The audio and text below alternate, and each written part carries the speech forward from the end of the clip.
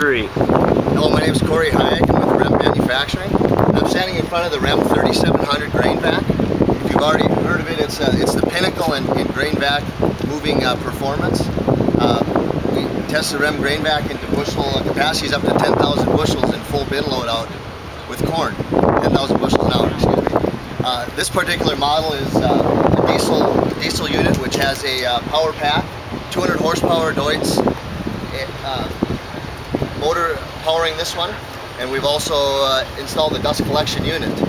I attended the Grain Elevators Convention in Portland, Oregon in March of 2011, and regulations came out just at the time for drag lines not being allowed in the bin. So we've been very busy with these portable grain vacs because elevators and co-ops are looking for options. It's definitely a safe alternative for a machine that will move out capacities of a 13-inch auger, yet without any flighting.